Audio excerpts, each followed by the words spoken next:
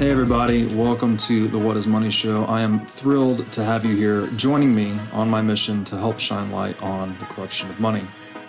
Now, if this is your first time listening to the What is Money Show, I strongly recommend that you go back to episodes 1 through 9 first, which lays a lot of the groundwork for many of the concepts that we explore on the show. These first 9 episodes are my series with Michael Saylor, and thousands of people have told me that this is the best podcast series they've ever heard, hands down, and that it was instrumental to their understanding of money and Bitcoin.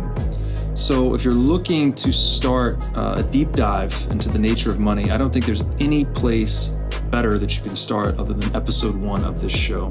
Now, a little bit about this show and how it makes money. The What is Money Show is 100% sponsor based. So all of our revenues are derived from direct sponsorships. And I strive to be very selective about the sponsors that I work with, specifically only using sponsors that I use personally, and also choosing sponsors that have values which are well aligned to the values expressed on this show, such as freedom, education, self-sovereignty, etc. So what I'm going to do now is a few ad reads right at the top of the show, and then I'll do a few more ad reads in the middle. And I hope you'll take the time to listen to them, as again, these are hand-selected sponsors, and I think you'll like what they have to offer. Today's podcast is brought to you by In Wolf's Clothing. Wolf is the first startup accelerator dedicated exclusively to the Bitcoin Lightning Network. 4 times per year, Wolf brings teams from around the world to New York City to work with like-minded entrepreneurs, pushing the boundaries of what's possible with Bitcoin and Lightning. The program is designed to help early-stage companies achieve product-market fit, develop their brand, secure early-stage funding, and grow businesses that help fuel the global adoption of Bitcoin. So go to wolfnyc.com to learn more about the program or apply. Again, that's wolfnyc, WOLFNYC.com. Mark Jeftovic, welcome to the What is Money Show. Hey, Robert. It's great to be here. Thanks for having me. It's great to have you here, man. You are the second guest in our Miami studio, so it is my honor. We're not completely put together here yet, but we're coming along. Just by way of quick introduction, you are the Bitcoin capitalist on Twitter. And we're going to talk about some things that you have written today. We're also going to talk about the nature of money, Bitcoin, talk a little bit about CBDCs, maybe some of your personal story as well. So before we jump into all of that, maybe it would be useful to have just a little bit about you, your personal journey, your career path, and how you ended up as the Bitcoin capitalist. Sure. I'll try to keep it like, the Reader's Digest version. But my main gig is I run a web hosting DNS domain company out of Toronto called easydns.com. Co-founded it with a couple of partners in late 90s, 98. Came up on the internet, like in the mid 90s. I thought I was headed for a life of doing COBOL maintenance code. And then one day I picked up a Mondo 2000 magazine on my way to school, and my whole life changed in an instant. And I became I saw the internet was coming. It was going to be big. It was going to change the whole world. And I just knew I wanted in. Long story short, started EasyDNS, bought out my partners in 2005, still been running the company ever since, completely bootstrapped. But along the way, I started to learn about economics and finance, like through the dot-com boom and bust and that sort of thing, and started studying Austrian school economics and like, why did the dot-com bust happen? And in the early aughts, came across something called e-gold, digital gold currencies. And I thought this could be a bit of a game changer, because what I was realizing, I mean, we can talk about it a bit more, but I was just realizing that this whole idea of fiat money was creating problems, created perverse incentives. But the digital gold currency experiment failed ultimately. E-gold, PC Unix, all of those went down the tubes. And I just kept on with my business and running the shop and just reading more about economics. And I kind of became a bit of a finance junkie. And then relatively late in the game, 2013, I came across Bitcoin. And it was instant pattern recognition. It was like e-gold failed, but this might not. This might actually work. Fell in love with it instantly within, 30 days of coming across it. I was not only listening to every episode of Let's Talk Bitcoin, I became one of their sponsors, their first non-Bitcoin sponsor, and possibly the longest one. And then within 30 days after that, EasyDNS was taking Bitcoin as a payment method. We've been doing it ever since, stacking it ever since. And, now what's happened in the last few years when the lockdowns hit under the pandemic, I kind of went a little crazy. So this is sort of a massive fast forward. And my wife said, you've got to do something to stay sane, because I was just so angry at the lockdowns and how crazy the whole situation was. So I just thought I would just double down on my investing game and just study microcaps and nanocaps, because that's where I thought I would get alpha. And I came up as a value investor. I think that's the rational way for me to approach it. And so I kept finding, what the value investors call, Ben Graham style net nets. This is like around 2020, 2021. I'm finding these companies that are trading for less than net asset value, and they turned out to be like Bitcoin and crypto companies. And I'm looking at this thinking cryptos are at all-time highs. And at this point, I am sort of lumping all the digital assets in one bucket at the time. I've since differentiated a lot. But so Bitcoin's at all-time highs. Cryptos are at all-time highs. These stocks are trading in the toilet. There's a massive asymmetry here. So I started writing like little research reports on these companies. One of them was Fortress Technologies, which is Marty Bent's Cathedra mining now. I said, this company is trading for whatever, 20 cents at the time, and it's got 24 cents in Bitcoin, and Bitcoin is going up. So that turned into, the Bitcoin Capitalist newsletter, which I, have going now, sort of launched under the lockdowns, bomb thrower media around it. So bombthrower.com, and then the Bitcoin Capitalist. And then, my main thing is EasyDNS. Super cool. So when you were, first of all, we're looking at digital money projects prior to Bitcoin. You mentioned eGold. Yeah. What was it about Bitcoin that made you think that it had a possibility of succeeding where others had failed?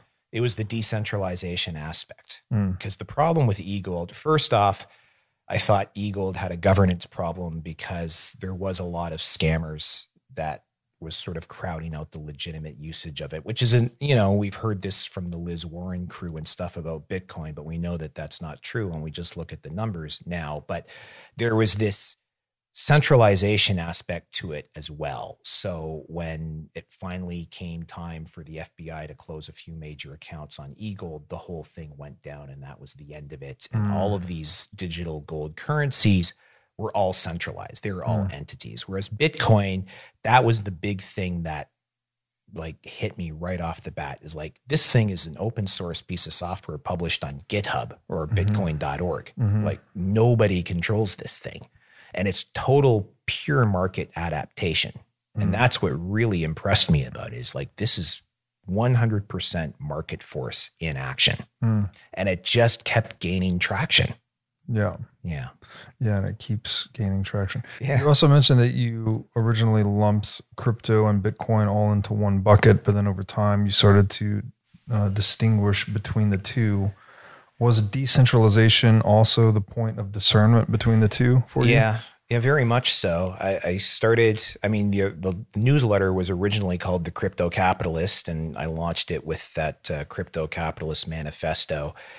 But, and I just loved the riff on, at the time it was like unfashionable to be a capitalist. So I liked the double entendre of the word crypto capitalist. But then during the last cycle, when all the shenanigans started coming out with FTX and 3AC and Terra Luna, and I realized these things are not central. These things are not decentralized. And the big one for me, the big shift was Ethereum. And I'll tell you briefly, I have a soft spot for the Ethereum name service project because my main business is a DNS company.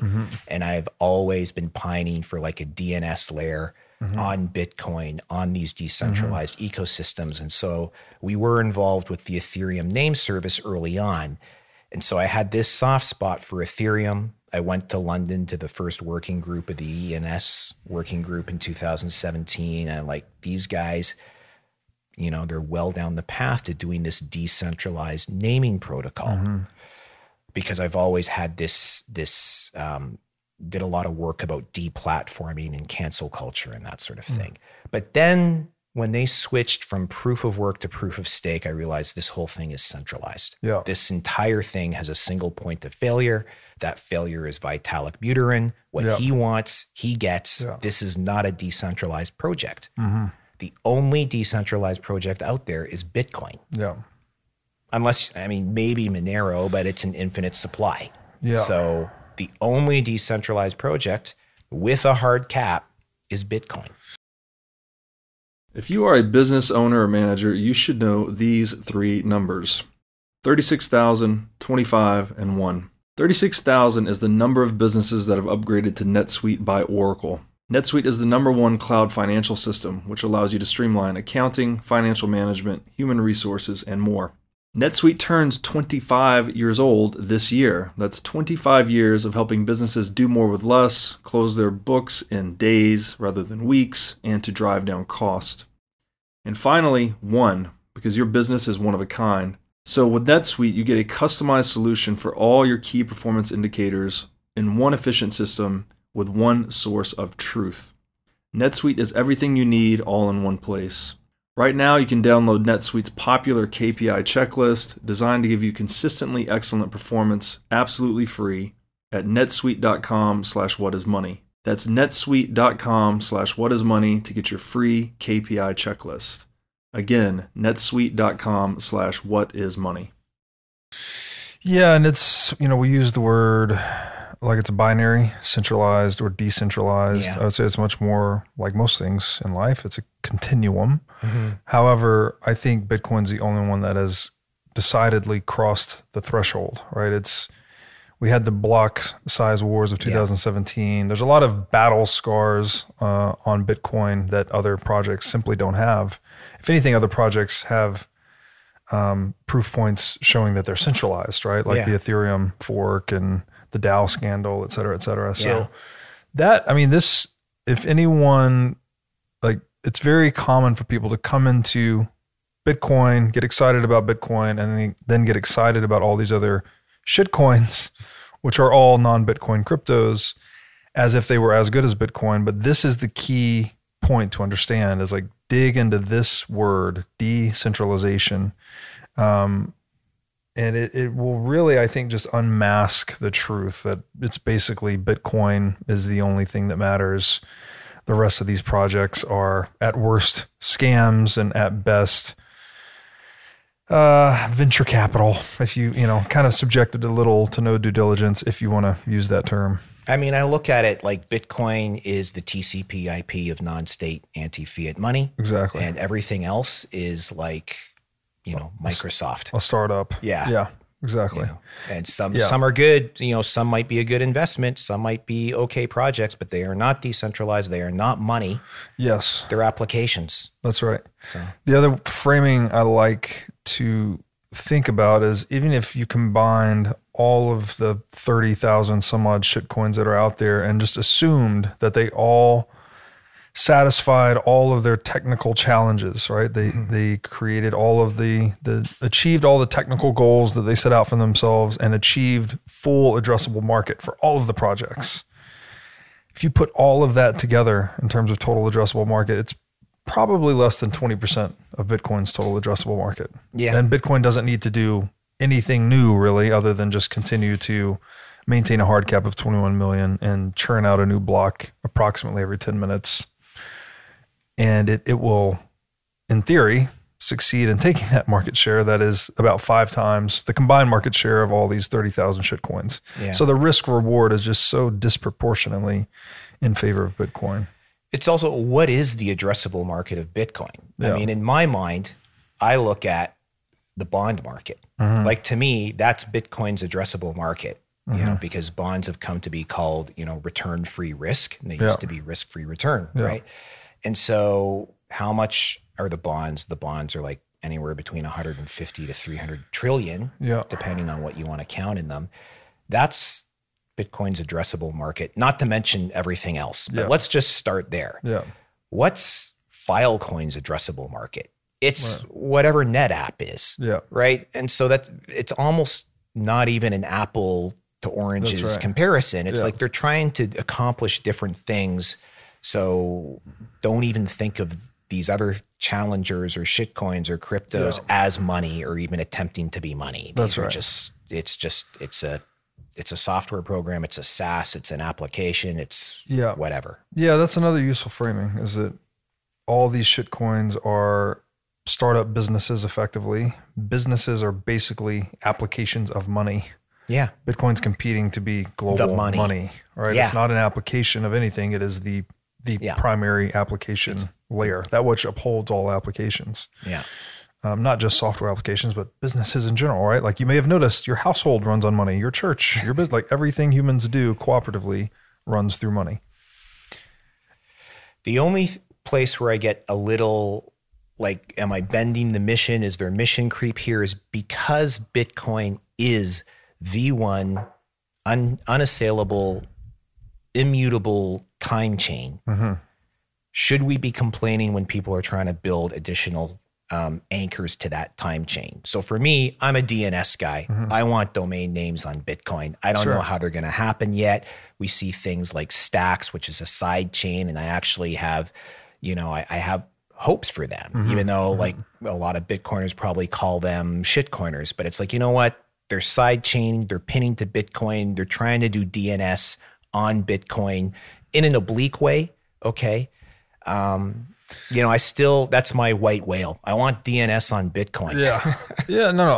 Well, I'm not technically sophisticated enough to engage deeply in this discussion, but the way I look at it is all demand for block space is demand, right? It's a permissionless system. Who am I to tell you what you can do with it or what you are to do with it? Yeah. It's something that's fundamental to permissionlessness. Sure, you can, you know, morally demonize it or whatever online if people are making shit coins on Bitcoin and then using that to scam people. Well, by all means, call them out. But I don't think it justifies bringing legal coercion against those individuals that are building things on Bitcoin, because ultimately Bitcoin's a permissionless system. So now if you're going into the marketplace and you're deceiving people and you're stealing stuff from them, well, then that's a legal offense. But that again, that's like, you can't demonize the tool, right? I always talk about, you can build a house with a hammer or you can bash a skull. It's not about the hammer. It's about who's using it per se. Sorry, go ahead. No, that's it. Oh, I was just going to say, when the whole controversy over, dare I say it, ordinals and inscriptions came out, the very first thing I thought was, oh, you could inscribe a name server delegation onto an ordinal. So, I mean, that's just totally where my head went. A name server delegation would be a list of domain names? It would be a list. So every domain name has like a list of name servers. Okay. All those name servers do is answer questions like, where does email for this domain go? Where's the website? So it's like a routing thing. You take the DNS away from a domain name, that domain name disappears from the internet. So one of the key vectors of deplatform attacks is you go to the registrar, or you go to the DNS provider, and you pull the domain out, right? A way to make uncensorable domain names would be you etch a name server delegation onto an ordinal, and it's on the blockchain, and that is never going away. The only thing I can't figure out is sometimes you want to change your name server delegation. So how do you do that?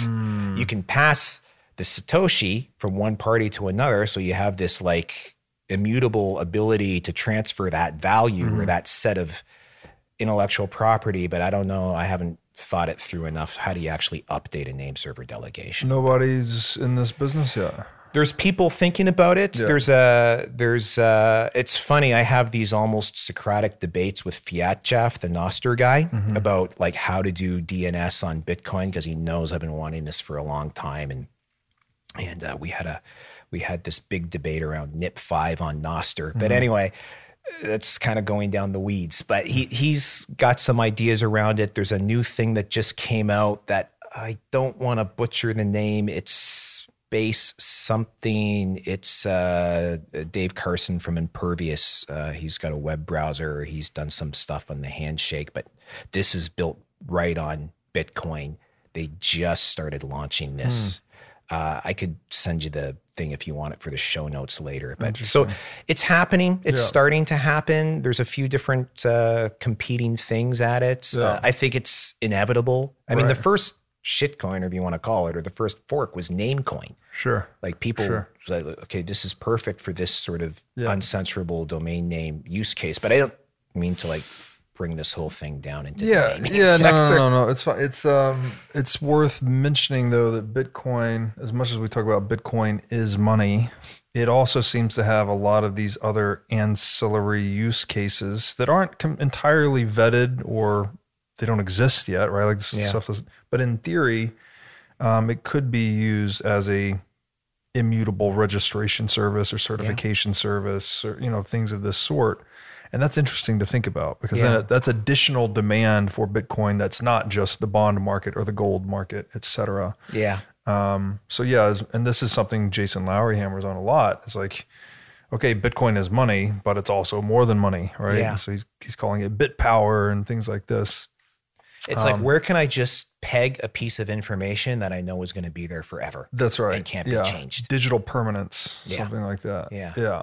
It's very interesting to think about too, because theoretically, right, if we do figure out a way to put record keeping on the Bitcoin time chain in a way that's permanent, well, then all of a sudden history becomes a lot more permanent and maybe a lot more accurate.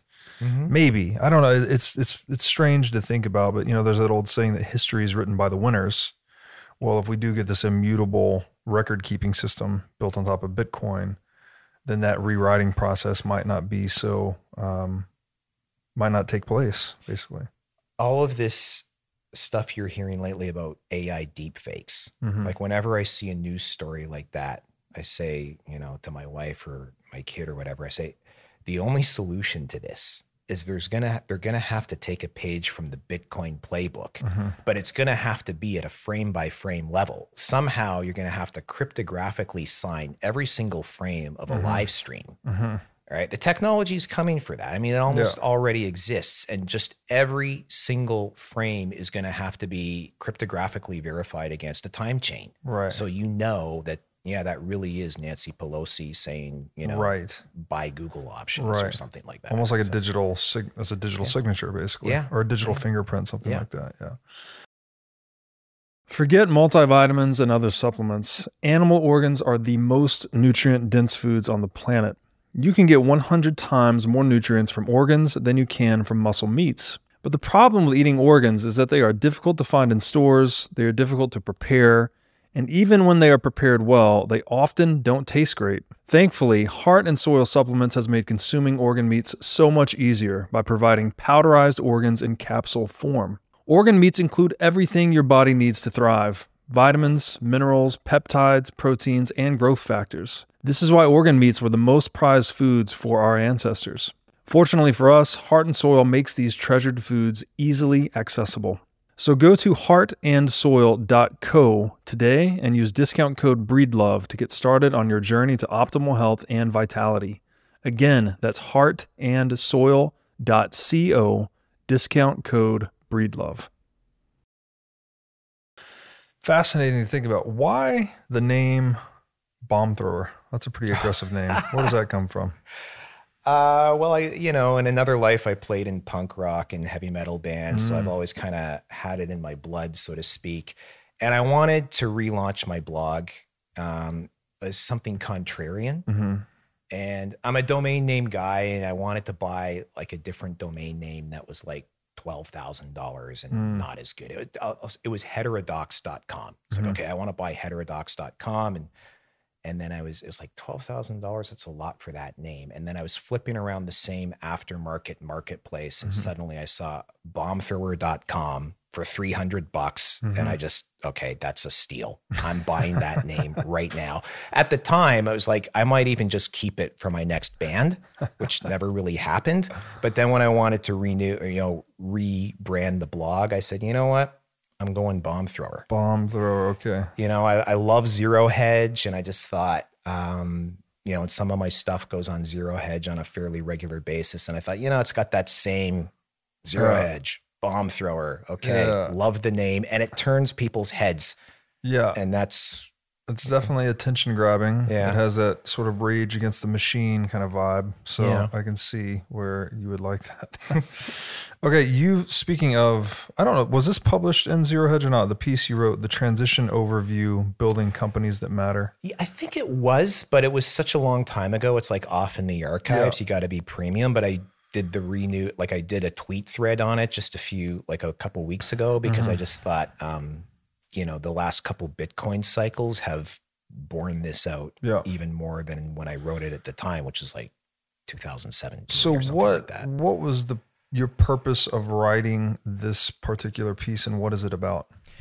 Yeah. So I was writing, there was this movement, and I think it's a North American movement, not just a Canadian movement. It was around the aughts, like around, you know, the early 2000s. It was called the Transition Town Movement.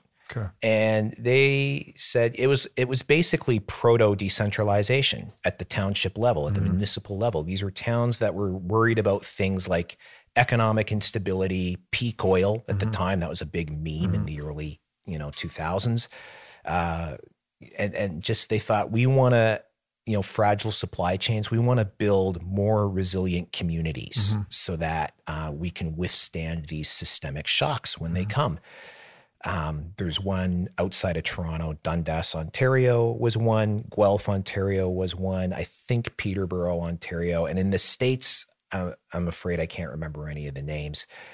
And so I looked at that and I thought, you know, a company is a similar, at least my company was kind of a community as well. You know, some of the people have been with it through the beginning.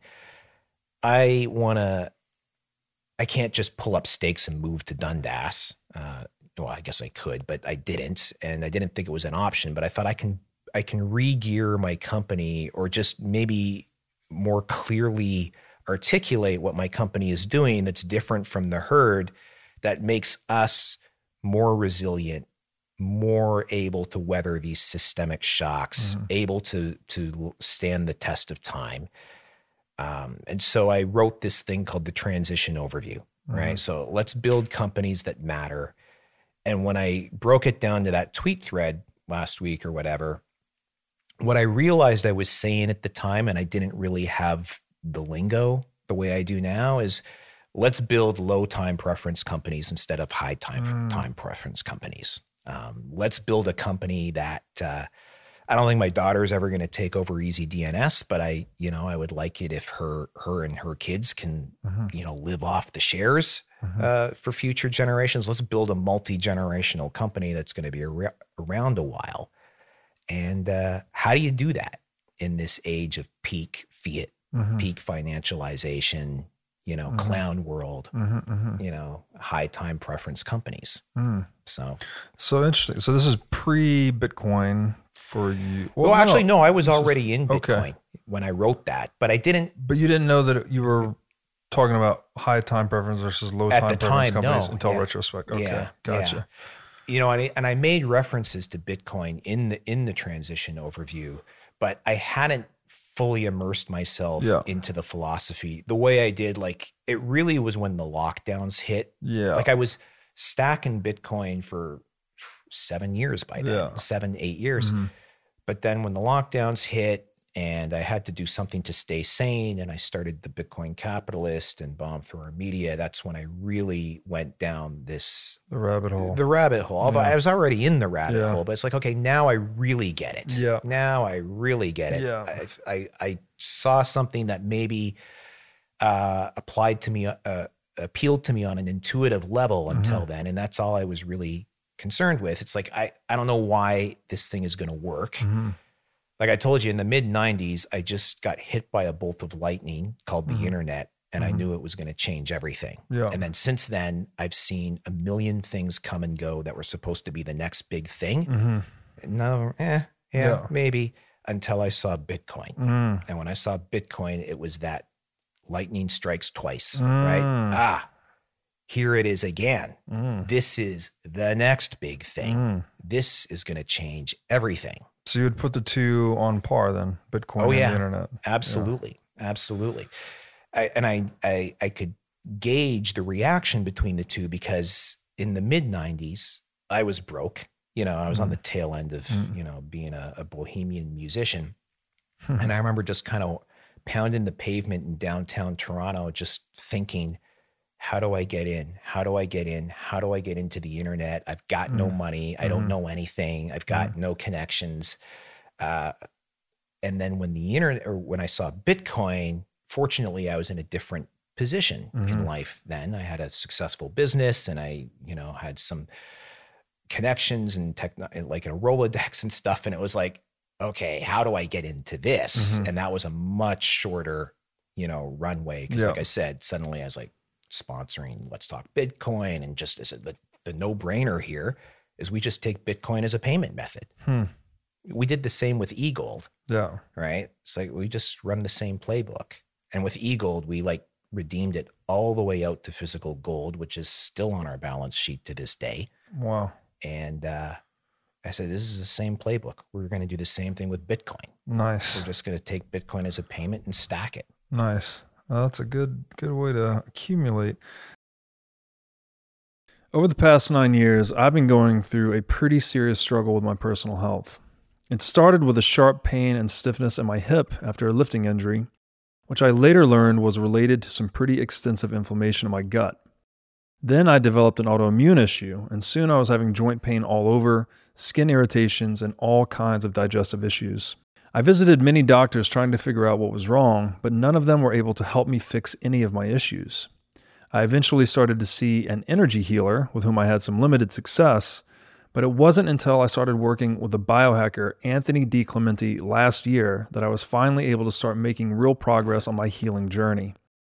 Anthony spent a lot of time with me learning about my specific situation and worked with me to adapt a custom health plan to address my needs. Anthony has served as a personal biohacker for celebrities, billionaires, and professional athletes all over the world. Besides helping people like me overcome health issues, Anthony and his world-class medical team also help guys that just want to optimize their cognitive performance, guys that want to pack on some muscle, and guys that just want to get shredded. Anthony keeps a tight book of business and is selective about the clients he brings on. To apply for Anthony's biohacking services, text Breedlove to 847-943-7221. Again, to apply for Anthony's biohacking services, just text Breedlove to 847-943-7221. So, all right, you wrote this piece. Again, titles Transition Overview, Building Companies That Matter, which translation, building companies that are lower time preference, more sustainable, more value focused, less fiat, maybe. Yeah. What early in the piece you talked about, I guess you were analogizing peak debt to peak oil. Yeah. People that might not be familiar with that term peak oil, maybe you could explain what that is and then how you analogize that to peak debt and how that it relates to the piece. Yeah, it's incredible that I'm going to have to explain this term because in the early aughts, like peak oil was like the big fear. It was the big fear. Yeah. It was more Malthusian bullshit, by the way. Yeah. You say so. Yeah. And I bought it at the time. I can say this with hindsight, but at the time I was concerned too. Yeah. It was existential, right? At the time. And now oil is just evil, right? I mean, I'm not saying it is. I'm saying that's the prevailing orthodoxy now. It's amazing how much it's changed. So I just took it as an analogy. I said, okay, this is what the transition towns were looking at and thinking like this can't go on forever. So how do we mitigate against it? I looked at it and I said, okay, what's our peak oil? Our peak oil, being in this business, being a .com, our peak oil is peak debt. Is what I thought. I thought that, and I was writing about these things. Sorry, people still might not know what peak oil is, though. Could you just explain? Oh, sorry, yeah. So peak oil, there was a guy named Hubbert, Professor Hubbert, so it was originally called Hubbard's Peak, who calculated that at some point in time, there's a finite amount of oil in the world. And at some point in time, oil production would hit its maximum, right? It's 50% maximum. And for the rest of time after that, we would have declining oil production, which would drive the price of oil into the stratosphere. And I think he said the final 20% of oil would be unrecoverable at any cost, right? And he said the United States would hit Hubbard's Peak. I think he predicted the 70s. I could have the years completely off. And then he said the world was going to hit it in like 2012 or something like that. And so there is this dread that we were going to run out of oil. And the price of oil was going to go into the stratosphere, and countries were going to go to war over these declining oil pools. And that was the peak oil, existential threat. So I looked at, well, what's the existential threat to the .com business, to the internet, to just being a company out here in this environment? And I said it was peak debt. Peak debt is the same as peak oil. Not that we were running out of debt, precisely the opposite, I guess. So maybe a clumsy analogy in retrospect, just debt was going up and up and up and up, and it was devaluing money. And I didn't know what the Cantillon effect was. I mean, I knew what it was. I didn't know there was a term for it. Actually, until just a few years ago, I was writing an article and someone said in the comments, oh yeah, that's Cantillon effect. I'm like, mind blown. But and what is that for the audience, please? So the Cantillon effect, Richard Cantillon, what was it, 1650? It's a long time ago, yeah. French wrote one of the first economic treaties ever, saying that when money is introduced, because I don't think it was even fiat at that point in time, but he said when new money is introduced into the system, the people closest to the origin point of the money benefit from it, and the people furthest from the ingress point of this new money are impoverished by it. Right. So now we have the fiat world. You can create money out of thin air at the central bank. So the people around the central bankers, right, the investment banks, the private equity, the whales of fiat world, they experience new money issuance as rising asset values. It makes them richer, and everybody else, the further away you are from that monetary spigot, it drives your cost of living up. It costs you more money to stay alive. It makes you more impoverished. So that's Cantillon effect. This is the rich stealing from the poor, basically. Yeah. Just basically by like slicing a piece of pizza into many more slices. Well, actually, no, it's an infinite pizza, but. Well, you are slicing the pizza into more slices, but you're not giving the slices out pro rata, right? All the new slices go to one group. Yeah, exactly. And they get, so basically it dilutes everyone else. So in retrospect, it was a clumsy analogy that I only recognized intuitively as peak debt, but I just knew that money was becoming worth less and less. And I knew what it was doing to the industry. And what it was doing to the industry was, in the early days of Easy DNS, people were saying to us, you're never going to compete against Network Solutions, which was the 800-pound gorilla at the time.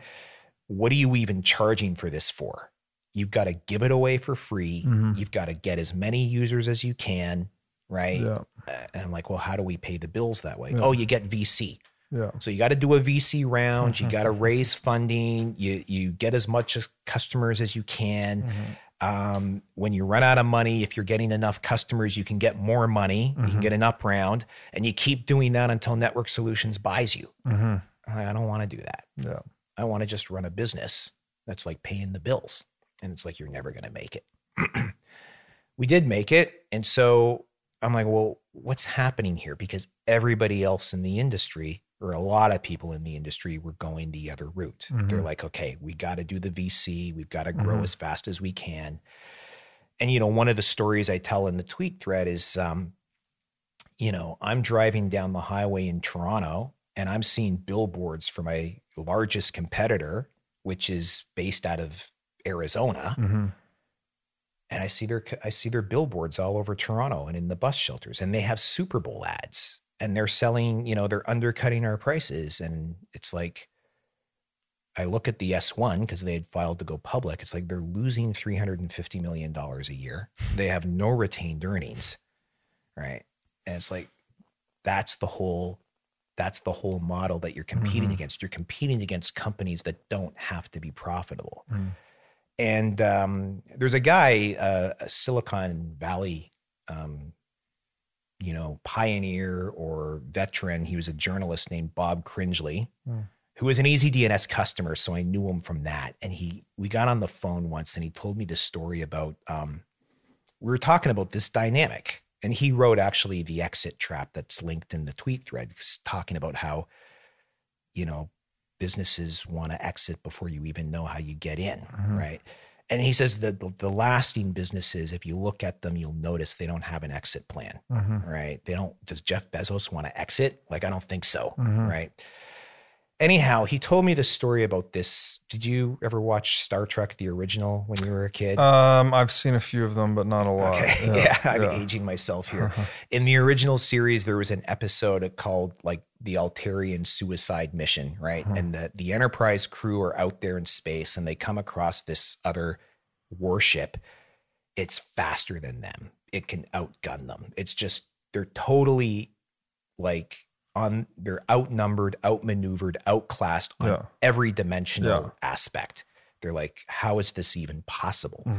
And it turns out by the end of the episode that the other ship doesn't have any provisions to get back home, not even enough oxygen to get back home. They're only out there to die, right? And Bob Cringely said to me, that's what all your competition is, right? They're all on this suicide mission to get ingested by the nearest 800-pound gorilla or blow up in a puff of goodwill when when they go public and the lump investors hold all the bags. And this is, what a perversion of traditional prudence, right? Where you run a business profitably. That used to be our joke in the early days. We used to say we do business the old-fashioned way at a profit. At a profit, right? Yeah, exactly. And then, this incentive to get big enough to get acquired, or the real holy grail, get too big to fail. Yeah. Right? If you get so big that the government will just never let you fail. They'll just steal from people by printing money to buy your shares or to bail you out. It's a testament to how screwed up fiat incentives are, right? It's literally an inversion of economics, even at its core, right? The core of economics is you must produce to consume. You cannot consume what has not been produced.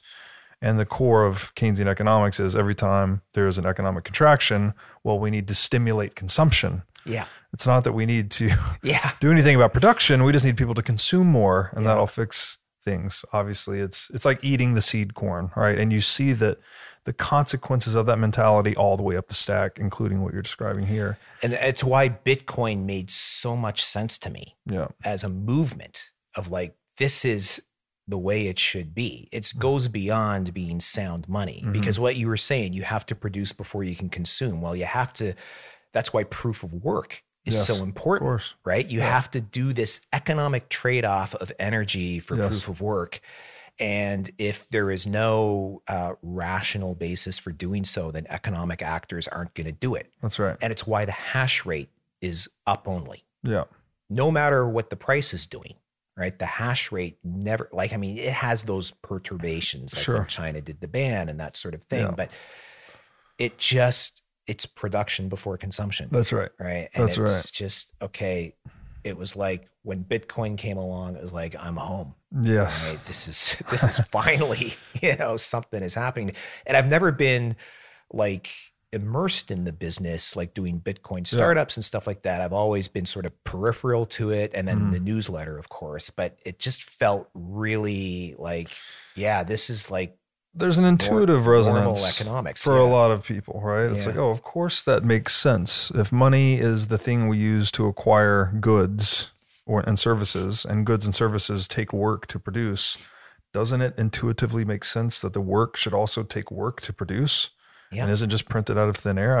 You get that. Like a child will understand this if you really explain it to them. And isn't it amazing? And this is what Keynesians can't wrap their heads around. So I do some work and I produce something of value, something that somebody else wants to trade to me in exchange for their money, their Bitcoin.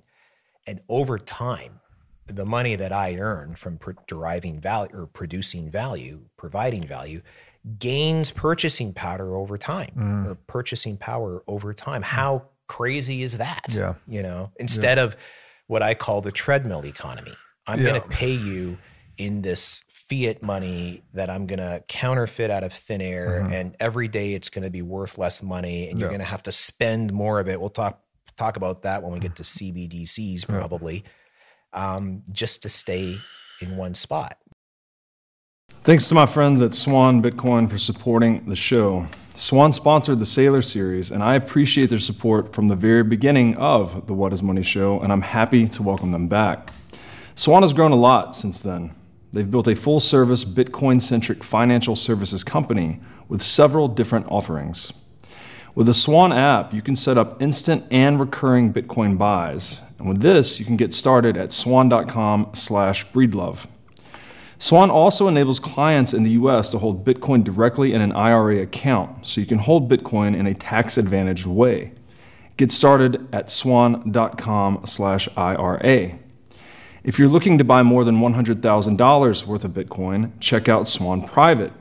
You'll get concierge support for buy execution, retirement accounts, inheritance and estate planning, and access to exclusive events, research, and other content. Get started at swan.com/private. Swan Institutional provides financial services to institutions, including Bitcoin-backed lending, asset management, principal investments, Bitcoin services for financial advisors, and Bitcoin mining operations. For those new to Bitcoin, I recommend checking out Swan's Welcome to Bitcoin course at swan.com/welcome. So go to swan.com/breedlove today to get started on your Bitcoin buying journey. It's absolutely ridiculous. And they even use very fancy euphemisms to cover this up, right? As you said, if the purchasing power of your money goes up over time, well, that would mean your savings are more valuable over time. That's an obviously a good thing for the saver, right? Yeah. Yet what's the term they use in Keynesian economics to describe that is deflation. Yeah. Deflation or excess savings or something. So prices are going down. There's a deflationary collapse. I can't tell you how many arguments I've had on Twitter with people saying like, oh, Bitcoin is fixed supply currency, therefore it's going to cause hyper deflationary collapse. Just like I read in my Keynesian economics textbook. I'm like, have you ever just stopped and like for 1 second think critically what a price is? A price is telling you how much time and energy is necessary to solve a particular problem. Yeah. So if the time and energy to solve a particular problem is going down over time, don't you think that is a good thing for you? That it actually increases your ability to solve problems? But this indoctrination that's taken place over the past 100 some odd years is very effective, and people are brainwashed. Have you ever read George Gilder's books? I have read, Part of Knowledge and Power, and he wrote a really good monogram actually comparing money and time, describing gold as like a clock. And I thought that was very useful. Yeah, that was, now that I brought it up, all the titles of his books are eluding me. But the latest one, right, is Life After Capitalism. Yeah. I think. Yeah. And it's a brilliant book, and I love all of his books. And he came up with the term of the system we're living in today as emergency socialism. I just love that phrase. Yeah. And is reading a great book. He did Life After Capitalism, Life After TV, Life After Google. Yeah.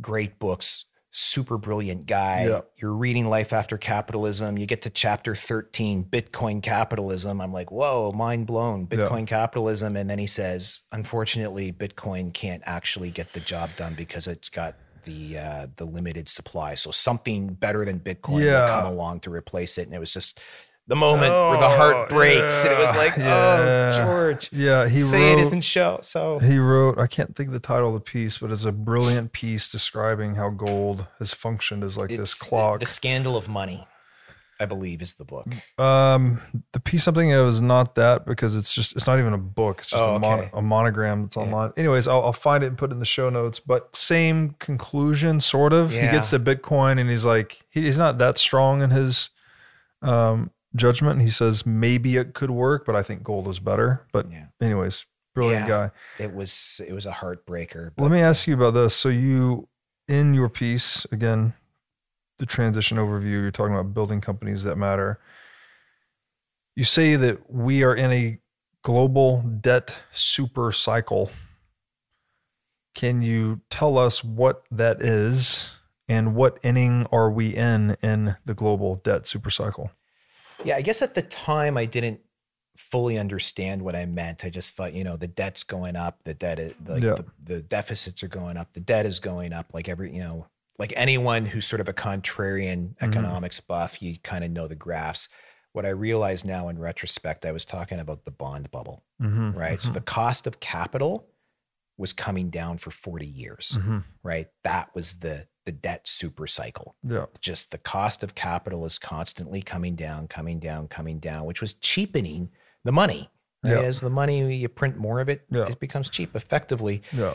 You're saying artificially suppressed interest rates. Correct. Yeah. Right. So that was the debt super cycle. And then, we just are coming out of the fastest interest rate hike cycle on record, I think. Although someone told me, I was at lunch a couple of days ago, and he mentioned that in Canada in the early 90s, the real estate crash there was because we raised 300 basis points in 30 days. I don't remember that. But anyway, so we're on the fastest debt hiking cycle ever. It kind of popped the everything bubble, or at least it looked like it. So secular crash in cost of capital going on for 40 years, 1982, I guess, coinciding with the stock market super cycle.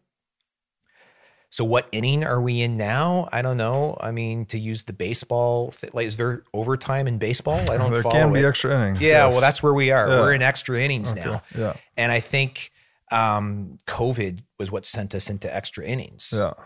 And we can talk about conspiracy and all that if you want. I'm generally not conspiratorial minded. I'm perverse incentives minded, right? And clown world minded. But, Danielle DiMartino Booth said a few times, and I took notice when she said it, she said, the central bankers really needed something like COVID to hit when it hit. Of course. Because we had that reverse repo problem in like late 2019. The system really was coming unglued under the hood. It was looking bad.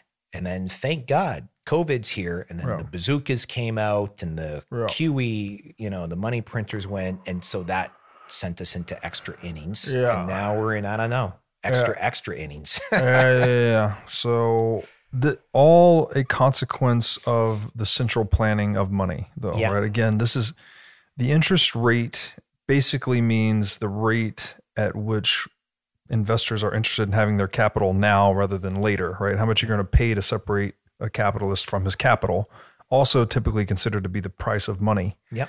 And as it turns out, when you artificially produce excess money, you can artificially suppress the interest rate effectively. Yeah. And that has been what's happening for a very long time. And this creates all kinds of distortions in the marketplace. How then does this relate to this global debt supercycle, which we're in the extra innings for? How does this relate to the debt growth model you talk about in the piece, which is a playbook many of these companies are subscribing to? And why do you think the debt growth model is over? Yeah. So the debt growth model in those days was, just racking up cheaper and cheaper debt, but more and more of it to grow your company, like do acquisitions. But what a lot of companies did, they wouldn't even do acquisitions. They do buybacks. They do share buybacks. And that was one of the inversions I talked about in the transition overview, was you would have companies levering up on debt to buy back their own shares, which are trading at all-time highs, which the value investor in me seems kind of backwards. I mean, if your share price is trading in the toilet and you're the company and you think that you're undervalued and you have money in the bank, you can use that money to buy your shares. That's a prudent way to buy back your shares. But, levering up like GE did that for, I don't know the numbers off the top of my head, but they vaporized like $40 billion in 6 months just to buy back their own shares that were then below the value that they bought them at. Yeah. And to the perverse incentives point you made earlier, a lot of these executive compensation packages are based on earnings per share. Yeah. So if they buy shares out of the marketplace, put them, take them on as treasury shares, that reduces the denominator in that calculation, which increases their bonuses. Exactly. Which are issued in options most of the time. Yes. Which then is fiat for company shares, right? Yes. So you sort of I'm going to materialize these options out of the Black-Scholes vortex. Right. And I'm going to, and now they sort of come into existence already in the strike zone. So now I'm going to just exercise these options. Exactly. And you've diluted all your other shareholders, but you got your bonus. And there's not necessarily anything wrong with that, but when you have artificially cheap money, and again, that proximity to the money printer, that's what distorts the calculus on the whole thing, right? And you get companies just hand over fist. I think you said some crazy number, like 3/4. When I wrote it, I went and looked at the numbers, and I think it was like 71% of the previous 2 or 3 years of earnings in the S&P were all the share buybacks. Yeah, exactly. It was crazy. Yeah. And this again is a fiat problem because, companies that would normally keep those earnings, that would retain those earnings in some store of value. Well, when you don't have a store of value, what do? You just buy back your own shares, and you compound that with the agency problem that we mentioned with EPS targets and bonus calculations, and you get really nasty consequences, right? You end up in this situation where the Fed has to print money to keep the stock market going. Not just the stock market, everything. Yes. Right? I mean, you said earlier, the Keynesians think deflation is death. Yeah. Deflation is death when you're using debt for money. That's right. Right? Yeah. You can't. And I remember figuring this out, when I was reading, when I was a gold bug, reading Ferdinand Lipp's Gold Wars. Great book. Yeah. I remember writing on the inside cover, realizing that this fiat money allows a dollar to exist in 2 places at once. Yeah. Right. And then the worst thing that can possibly happen is someone liquidates their debt. Yeah. Either by default or paying it back. Yeah. You're kind of rugging every other dollar that's sort of fractionalized from it. That's right. And so the worst possible thing that can happen is the debt pie shrinks because then it's like serial cascades of rehypothecated debt just eating its own tail. Yeah, that's right. Yeah. So if the purchasing power of money goes up over time, as it tends to with sound money, then debt doesn't make as much sense because you would be borrowing dollars today that get stronger over time. You got to really think through your debt. Right. It needs to seriously pay, and therefore debt tends to be a much smaller component of the overall economy, whereas again, the fiat world is the exact opposite, right? You borrow dollars today that are stronger and are expected to get weaker over time. Therefore, they are easier to pay back.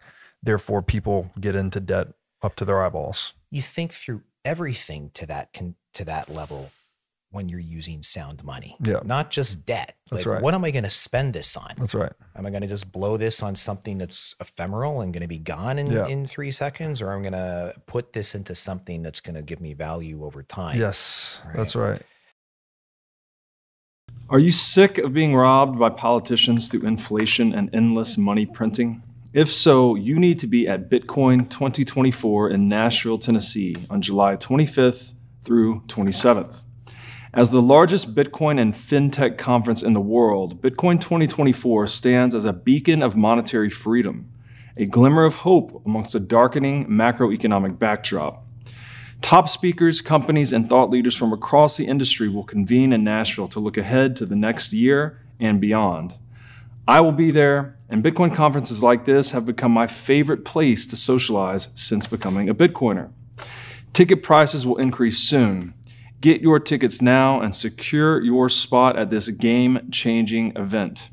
So go to b.tc/conference and use discount code BREEDLOVE to sign up for the Bitcoin 2024 conference.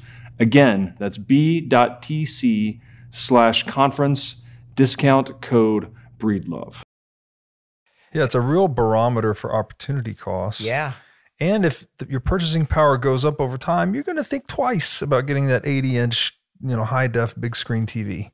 Yeah. Like maybe I'll wait. If I wait till next year, it's 3% cheaper. Or the year after that, it's 6% cheaper. Yeah. And it'll take me less sound money to buy it. That's right.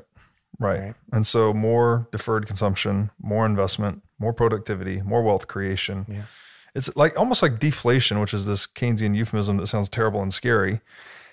Deflation is economization. It's the point of the economy. You want prices to deflate, right? If we all pick apples by hand, well, then apples are going to be a certain price. If we buy an apple picking machine, they're going to be a lot cheaper, and we're all going to benefit. And so the Keynesian economics has literally just flipped the whole thing on its head. It's terrible. You just made me realize, maybe I've said it before, but not really put it together like this. This whole net zero degrowth movement out there. It's like, oh, we're running out of resources. We're destroying the climate. We've got to ratchet down our standard of living is basically the upshot of that argument. If that whole, let's concede, I'm not saying it's true, but let's concede for the moment that, let's say, consumption is higher than the earth can carry, which I don't think it is. Yeah. But let's stipulate that. That's a byproduct of fiat money, right? Because the money is so cheap, right? The denominator is sort of disintegrating. And so I got to spend this on what? I don't care. Just place a bet, buy this, blow this, whatever, or buy a pair of jeans that I'll wear twice and throw them out. Right. And I don't care. Whereas in a sound money world where everyone's putting this extra sort of low time preference into both their borrowing decisions and their consumption decisions, and you're still going to have consumptions, but you would probably see a lot less waste. That's right. If you have the central planning of money, it's one step removed maybe from social engineering. So what you're describing here with CBDCs, today we don't like you eating so much red meat, tomorrow we don't like the tweet you put out. Then eventually we don't, who knows, the memes online are hilarious, right? It's year 2030. Are you hiding straight people under your porch? Who knows where it goes? It's just bananas. But the point is that, to take it all the way back, is if money is this tool of pure options, the further we move along the centralization curve, the more your options are taken away, basically, right? The funny thing was during the 7 days of martial law in Canada, and I'm thinking, okay, so if my corporate bank accounts are frozen, how long can I run the company on our Bitcoin? Because 100% of Easy DNS's retained earnings are in Bitcoin. They were. It's like, okay, all right. So I'm going to have to, how many payrolls can I make with Bitcoin? Right. So out of all of that, it's like, so the only thing I can really bank on, no pun intended, Bitcoin. is my Bitcoin. That's right. Yeah. And that's why Bitcoin is the best bank ever built. Yeah. You said, when we were offline, you said you learned a lesson from your mom, actually. Right. So your mom grew up in Germany.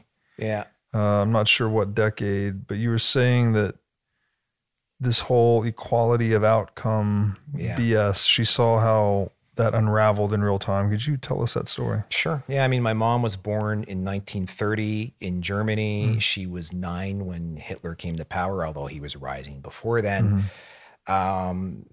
And she's lots of interesting stories. She also had a grandfather who lost everything in the hyperinflation in the Weimar Republic too. There's a different story about him. But we were talking about equality of outcome when I still lived at home. And she said, I've seen that attempted because after the war, Germany was one big equality of outcome. It was bombed out and everybody who was still alive lost everything. So we were all penniless and we were all poor. And my mom came from a pretty affluent family before the war. Just took one bad government to take it all away, right? Generations worth. And so she said, we all started with nothing. We were all broke. And then the Allies had this new system at the time, like right after the war, where she said, everyone got like whatever, the same amount.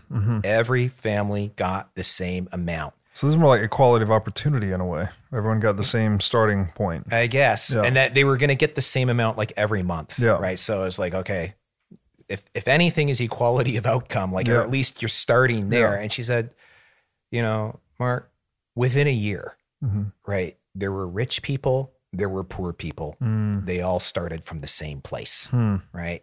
Everybody, like, that just doesn't work. This whole equality of outcome or whatever, earlier utterings of universal basic income or whatever. It's like, it doesn't, I've seen it. Is what she's used to say. I've seen it. It doesn't work, and it takes under a couple of years. Yeah, no, it's an excellent point.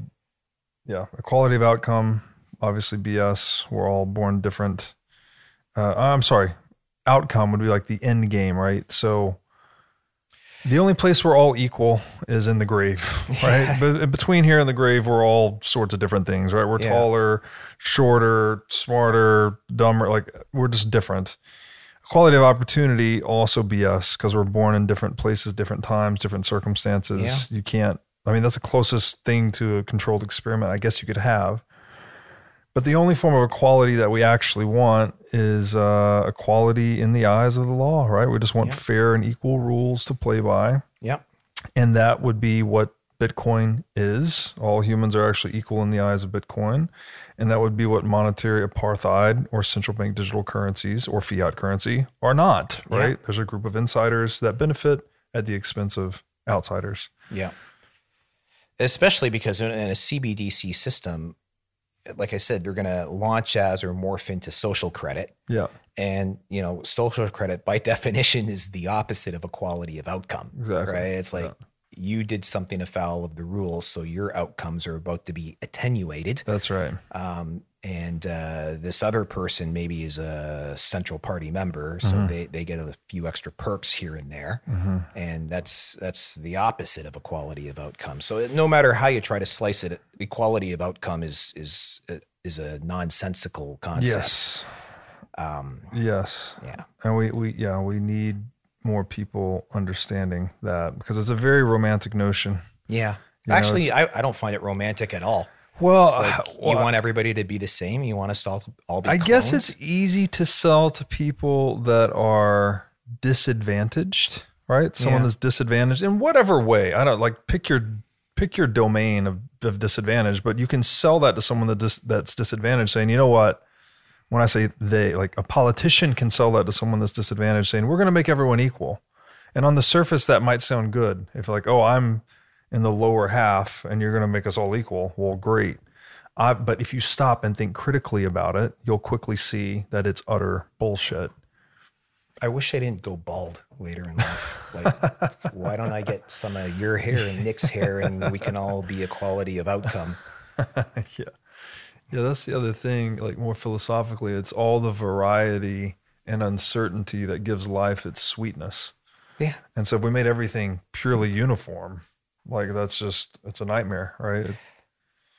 This might seem oblique reference to this, but it brings me back to like the domain days and during the .com boom, when like the right dictionary word with the string .com on the end of it could sell for millions of dollars. And people were like, oh, this is a category killing domain name, business.com. And like, why?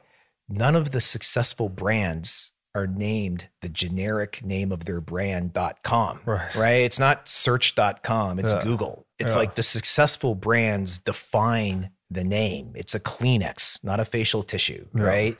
Amazon, not book.com. And it's that same thing. It's like, you don't want everything to be generic. Right? There's no appeal to that. That's right. Eating at McDonald's, it's generic. It's the same thing everywhere. Although, did you see, this is way off topic, but did you see the thing about Wendy's is implementing surge pricing? No. So that they're going to adjust their pricing on their burgers, like based on demand and time of day and stuff like that. Wow. Yeah. That's interesting. This morning. So if the line at the drive-through is long, the prices will go up? Maybe. I don't know. Wow. Yeah. Interesting. I wonder if we'll see more dynamic pricing schemes like that just because information's more liquid now. Maybe. Yeah. Yeah. Interesting to think about.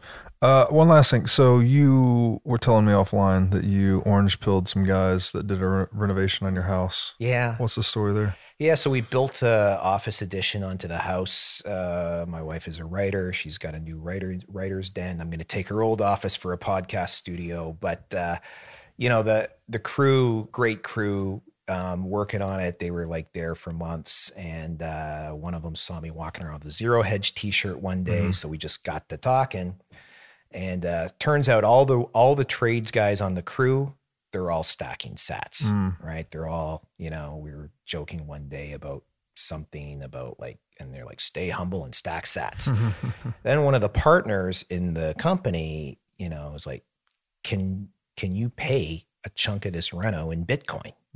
And he's like, this is not like sometimes trades, they want to get paid under the table in cash. And so they can he says, this isn't that. He's like, it's going to be reflected in your invoice. They were such a professional company. And I want you to show me how to custody it, right? I'm going to split it with my partner. And I want you to show me how to custody my portion. I want my kids to get this. And it goes back to what do you value? How do you spend it? And I thought, I'm going to pay part of this in Bitcoin because this is the mission, right? It's orange pilling practically a whole squad of people.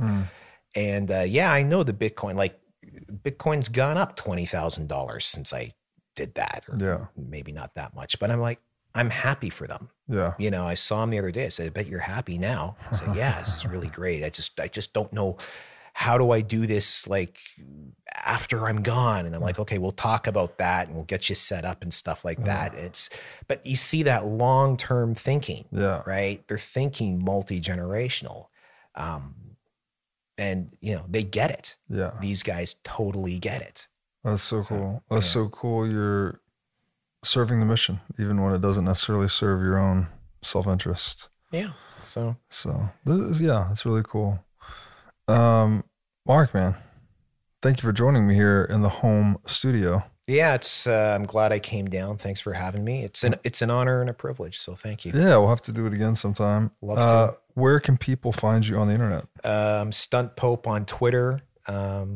Bombthrower.com is you can get on the mailing list there. The BitcoinCapitalist.com is the newsletter. And my main thing is EasyDNS. So awesome. EasyDNS.com if you want to go someplace where you're not going to be deplatformed. And we take Bitcoin. Beautiful. All right, Mark. Thank you so much. Thanks, Robert.